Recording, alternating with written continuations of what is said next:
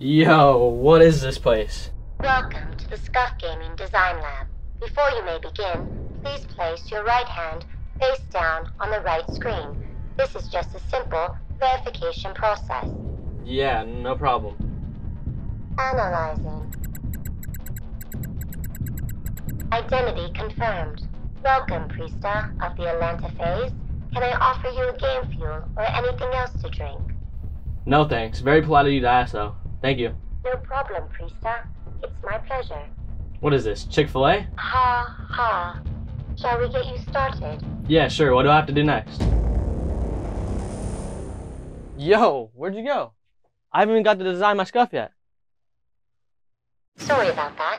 Throughout the design process, remember to keep in mind your machine is voice automated. Now you may direct your attention to the color wheel. May I suggest an Atlanta FaZe color palette? Yeah, of course. Yo, that was sick. So now what? Now please complete the design process by selecting colors and designating them to part of your SCUF controller. Okay, let me see what I can do here. Can I get some mini Atlanta FaZe logos on the left side of the controller? Okay, that's sick. Can I get some black thumbsticks? And maybe some white buttons and triggers. Alright, that's pretty sick right there. Couldn't agree more, P-Dog. Is there anything else you might want to add besides color? Cough, cough. Maybe a logo? Yeah, I'm down. I just don't see the option anywhere. Let me see what I can create for you. This will only take a moment.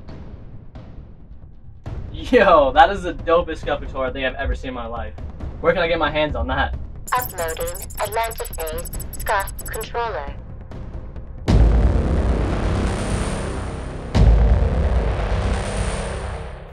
Yo, this is clean. I can't wait to use this at the next home series. Watch this. He's gonna be the guy. He's able to find two, trying to play his life. He knows there could be another one side window. Hello! That's gonna be three for Priestahh.